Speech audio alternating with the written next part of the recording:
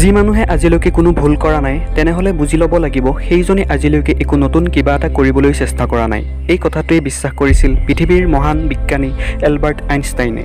14 March 1879 চনত জাৰ্মানীৰ Wittenberg অঞ্চলৰ উলম চহৰত জন্ম হৈছিল এলবাৰ্ট আইনষ্টাইনৰ।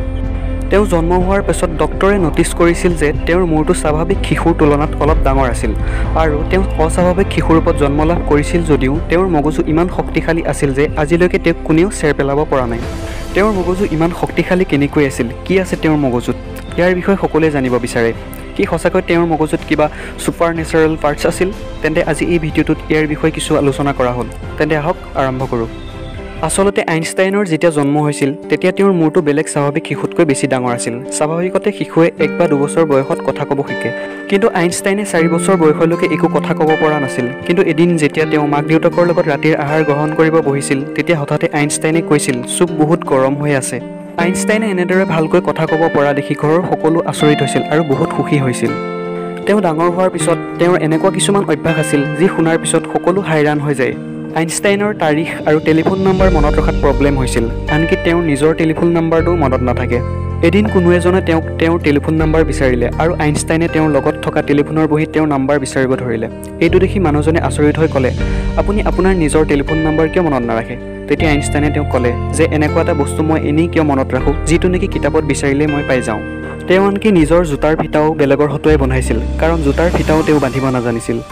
আপোনালোকে শুনি আচৰিত হ'ব যে আইনষ্টাইন ইমান বুদ্ধিমান নাছিল। সৰু থাকোঁতে তেওঁ পঢ়াটো ইমান চোকা নাছিল, সেইবাবে সৰু থাকোঁতে তেওঁক বুদ্ধু ল'ৰা ছোৱালীৰ লগতে তুলনা কৰা হৈছিল। তেওঁৰ কিছুমান আচৰণৰ বাবে তেওঁক কোনোৱে শাৰীৰিকভাৱে বিকলাংগ বুলিও কৈছিল।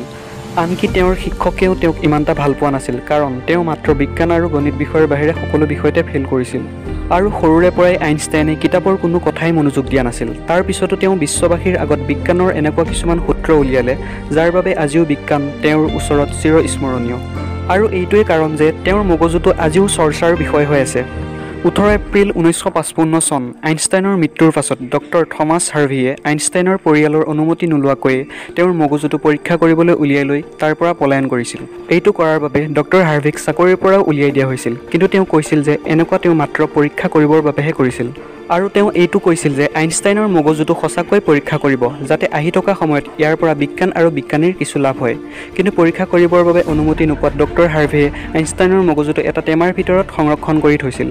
তাৰ পিছত আইনষ্টাইনৰ ল'ৰাৰ অনুমতিৰ পাছত ডক্টৰ হাৰ্ভিয়ে মগজুটো পৰীক্ষা কৰা আৰম্ভ কৰিলে। প্ৰথমতে তেওঁ আইনষ্টাইনৰ মগজুটো জুখিলে। ইয়াৰ ওজন আছিল 1230 গ্ৰাম, যি স্বাভাৱিক মানুহৰ মগজুৰ ওজনতকৈ অলপ কম আছিল, কিয়নো এজন মানুহৰ মগজুৰ ওজন 1400 গ্ৰামৰ আশে-পাশে থাকে।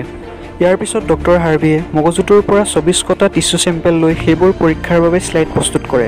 তেওঁ এই শ্লাইডবোৰ 12টা বেলেগ বেলেগ ভাগত ভাগ কৰে। এনেই প্ৰতিটো ভাগতেই 200টা শ্লাইড আছিল। থমাছ হাৰ্ভিয়ে এনেই 2টা ভাগ নিজৰ লগত ৰাখি লৈ বাকী 10টা ভাগ সেই সময়ৰ আমেৰিকাৰ প্ৰখ্যাত চিকিৎসক 10জনক বিতৰণ কৰে।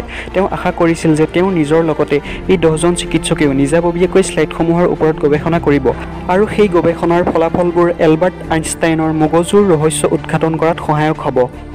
পৰীক্ষা কৰি এইটো পোৱা গ'ল যে আইনষ্টাইনৰ মগজুত সাধাৰণ মানুহৰ তুলনাত বেছি চেলছ আছিল। আইনষ্টাইনৰ মগজুৰ চেৰিব্ৰেল কৰ্টিক্স নামৰ ভাগটো সাধাৰণ মানুহৰ তুলনাত অলপ বেলেগ আছিল।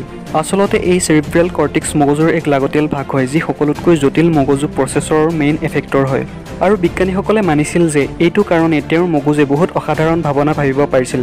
যেতিয়া বিজ্ঞানীসকলে তেওঁৰ মগজু আৰু ভালকৈ পৰীক্ষা কৰিলে তেতিয়া তেওঁলোকে আচৰিত হৈ গৈছিল। তেওঁৰ মগজুত ট্ৰিংকল পেৰিয়েটেল অপাৰিকুলামৰ মিচিং আছিল, যাৰ বাবে তেওঁৰ মগজু পেৰিয়েটেল লবৰ চাইজ স্বাভাৱিক মগজুতকৈ 20% বেছি ডাঙৰ আছিল।